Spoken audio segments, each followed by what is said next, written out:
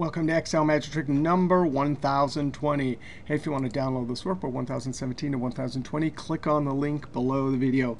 We have an amazing video here. This comes straight from a question at the Mr. Excel message board. And here's the goal of this problem. We want to type a letter in this cell and be able to select. So if I select a B, we want our formula down here to look through, find B002, and then generate B003, the next code in the sequence. B003. So that is the Excel goal of this video. But really the goal of this video is to talk about what lens do you look through when you solve an Excel problem. Because sometimes, at least I know myself, I see a problem like this, and I immediately think, oh, there's the letter B. I'm going to look up the last B item. If I had A here, right, I'd have to look through, and there's some other ones here, but I'd have to come all the way down here to the last A. So there's some formula elements that are good for looking up last. So I posted some solutions, and then circledchicken came in, and he didn't see it as a lookup last. He saw this as a column filled with codes that have exactly 4 digits long. Each digit has a leading letter, and then 3 digits that are numbers. So depending on how you look and think about a problem, that will influence your solution. Now, and not only will it influence your solution, but I know in my case, I start thinking about a problem in a certain way, and I get stuck down that route. And then I can't see some of the other great potential ways to solve a problem.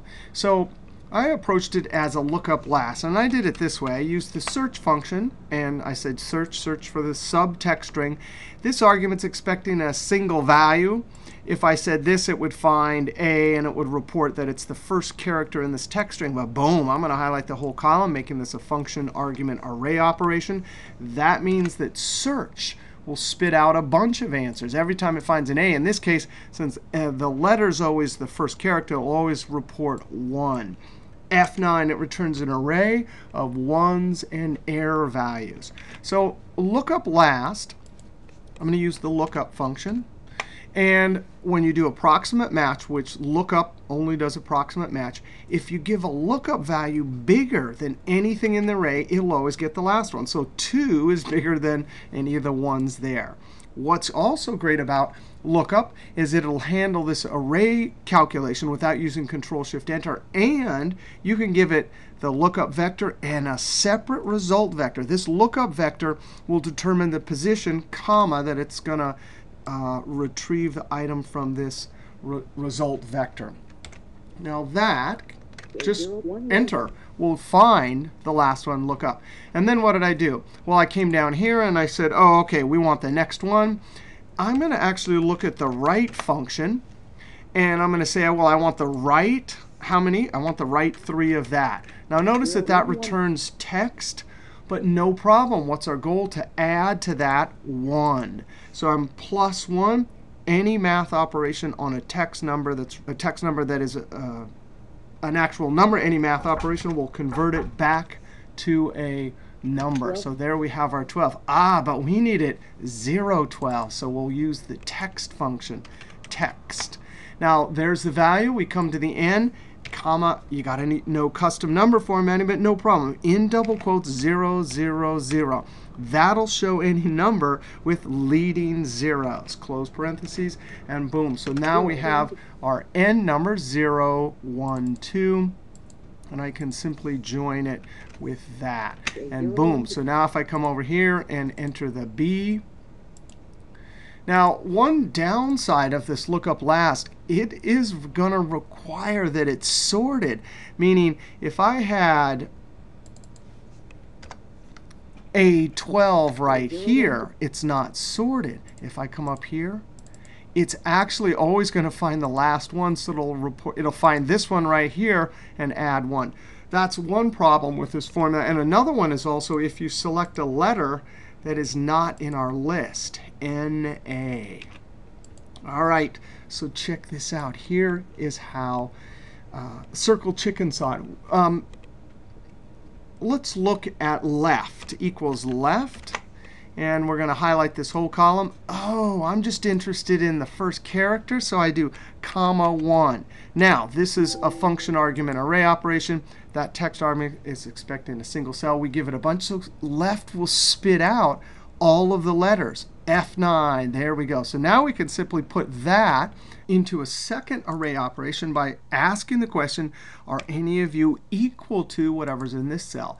Right now, it'll only say true where there are A's. F9, Control Z. Now, we can use all of those trues in an if function. The logical test is expecting a single value. We gave it a bunch of values.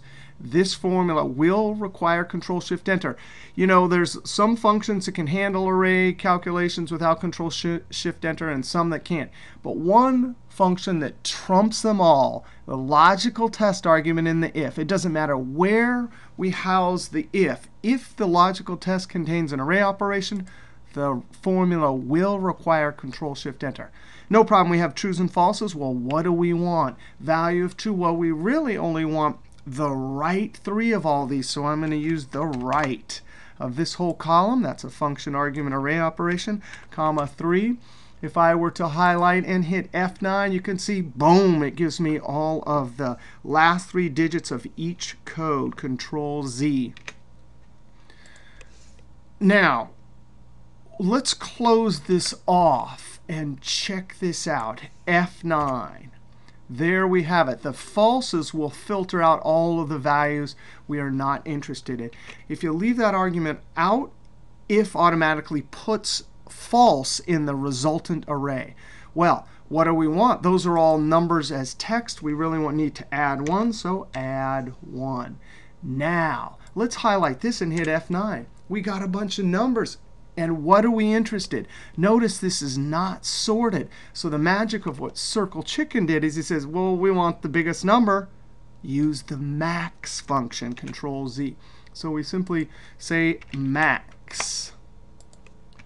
And if I enter this, I have to use Control Shift and Enter. When I use Control Shift Enter, that's me telling Excel I'm doing an array formula. Control Shift Enter. Those curly brackets up here are Excel saying, hey, I understood you made an array calculation. So it properly finds the 12 and adds 1. That 13 is the biggest. Now what do we need to do? Well, we certainly need to format it with the text, comma, double quote 000, and then Control-Shift-Enter. Now we have 013. We only have one little bit left. We come over here and we concatenate. Say, hey, A ampersand. Control-Shift-Enter. Now let's test it. Let's come down here. I'm going to pick this one right here. I'm going to type Z001.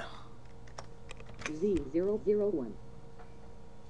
Oh, and I'm going to change this. I better change it to something like, I'm just going to try, okay, 001. How about a 09?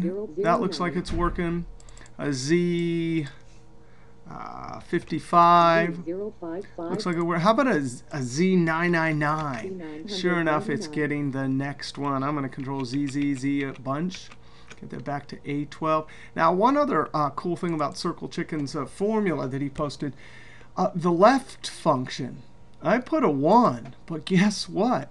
The default, and you can always read about defaults. If you click on this little screen tip, it'll take you to help. And in here, it says specify somewhere down here. If num characters is omitted, it is assumed to be 1. Now, I didn't know that. That is a really cool trick. So we can actually backspace out, shorten it just a little bit, and then Control-Shift-Enter. All right. Your glasses, when you wear them, you always want to be trying to step back far enough so you're not stuck in any one set of glasses. But you know what? Really, the truth is, our online Excel team, whether at the Mr. Excel message board, at YouTube, or the other hundreds of places that we hang out, it's so amazing because we all have a different set of eyes looking at a problem, and together we can see all sorts of amazing solutions. All right, thanks to circledchicken. We'll see you next video.